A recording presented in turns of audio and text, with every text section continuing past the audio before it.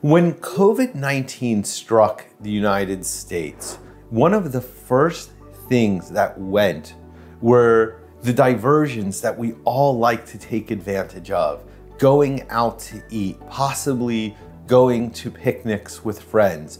All of these things that we used to do that brought us joy, that brought us pleasure, suddenly were gone. They were unsafe. We couldn't do them. In the place of these activities that we could do together were activities that we could do alone. And one of those activities has been gambling.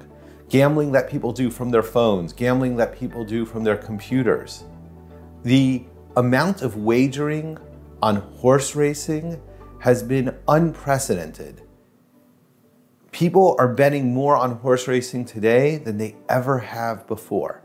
Many people who are gambling on anything will emerge from this era having lost a few dollars, but their lives pretty much unchanged.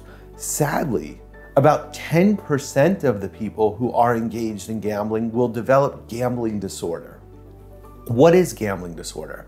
Gambling disorder is when gambling goes from an activity that's entertaining to an activity that is all-consuming, an activity that takes over people's lives, where they spend hours and hours gambling. They gamble more and more money on each bet to try and recoup the losses that they had previously. At times, people do not perform their normal daily activities just because they don't want to be taken away from the ability to wager. Just as new technology has led more people to develop gambling disorder, new technology such as video visits on your phone or on your computer can lead you to recovery. The same devices that are leading you towards a life that you don't want can be the devices that help you lead the life that you do want. If you or a loved one are suffering from gambling disorder, I hope that you will contact us at Montefiore Health System or contact another reputable health system to get the help that is available, to get the help that you need. And I hope that during this time, you stay strong. During the era of COVID-19, we have had to be separated from many of the people and many of the activities that we love. In the place of these activities, many people have started gambling. Gambling has been on the rise. Ratings for horse racing and wagering for horse racing have been on the rise. And for most people, this will not be a problem except for negligible financial losses.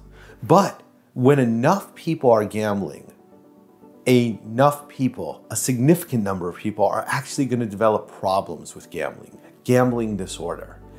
Just as this gambling is taking place across platforms like a phone or a computer, those same platforms can help guide you towards wellness from the comfort and the convenience and the privacy of your own home. Video visits, video group therapy, video assessments by a physician for possible medical causes of gambling disorder, which do exist, or assessment of medications that might aid in your recovery.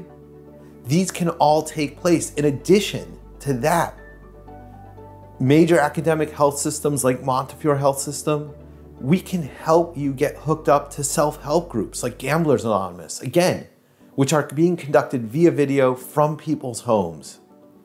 This is a challenging time, and people are responding to those challenges, unfortunately, occasionally with behavior which is harmful to themselves and harmful to their lives and to their relationships.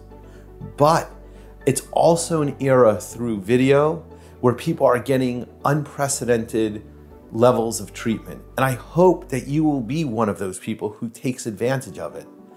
Together, through this era, I hope that we will stay strong.